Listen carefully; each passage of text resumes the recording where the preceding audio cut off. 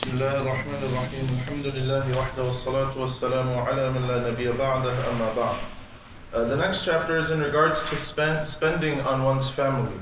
Now generally in Islam, when a person spends something for the sake of Allah subhanahu wa ta'ala, he is rewarded. As Allah subhanahu wa ta'ala mentions in Surah Sabah, وَمَا أَنفَقْتُم مِّن شَيْءٍ فَهُوَ يُخْلِفُ. Whatever you spend for the sake of Allah subhanahu wa ta'ala, Allah subhanahu wa ta'ala will give it back to you.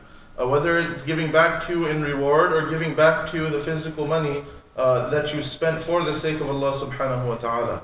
So generally anything that we spend is for Allah, that is for Allah subhanahu wa ta'ala. Allah subhanahu wa ta'ala will reward us. And as the Prophet sallallahu alayhi wa sallam in this hadith reported by Abu Mas'ud al-Badri radiyallahu anhu, he said that the Prophet sallallahu alayhi wa sallam said, إِذَا أَنْفَقَ الرَّجُلُ عَلَى أَهْلِهِ نَفَقَةً يَحْتَسِبُهَا فَهِيَ لَهُ صَدَقَةً. That a person, even if he spends for the sake of his family, and he anticipates reward from Allah subhanahu wa ta'ala, Allah subhanahu wa ta'ala will give him the reward of sadaqah.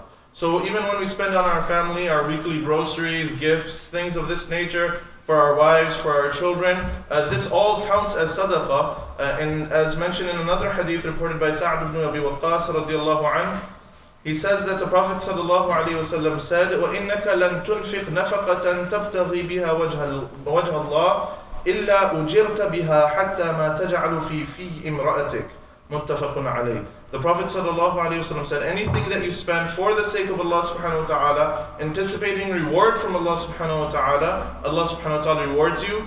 Even the food or the morsel of food, the spoonful of food that you give to your wife to eat, even for that Allah subhanahu wa ta'ala rewards you. So spending groceries, clothing for our wives, for our children, for our parents, all of this is accepted as sadaqah in the court of Allah subhanahu wa ta'ala. In the first hadith report of Abu Hurairah radiallahu anhu, he mentions that the most rewarding أَعْظَمُهَا أَجْرًا الَّذِي أَنْفَقْتَهُ عَلَى أَهْلِكَ. From amongst all the different sadaqah you could give in the path of Allah, you could give it for the sake of giving it to the less fortunate, you could give spending on your family.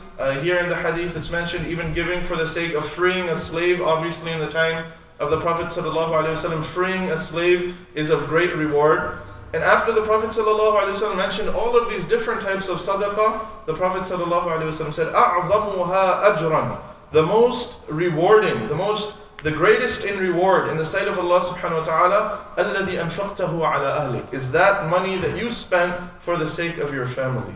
So the money that even we earn and we spend on our family, if a person does it in some of these hadith, the word anticipating is reward. يَحْتَسِبُهَا. He anticipates reward from Allah subhanahu wa ta'ala, then Allah subhanahu wa ta'ala will reward him. So something maybe we can do in our daily lives, have the intention when we are buying things for our family, for our children, to make that niyyah, make that intention of reward, doing it for the sake of Allah subhanahu wa ta'ala, anticipating reward from Allah subhanahu wa ta'ala, and inshallah Allah subhanahu wa ta'ala will reward us. May Allah subhanahu wa ta'ala give us tawfiq to act upon what has been said.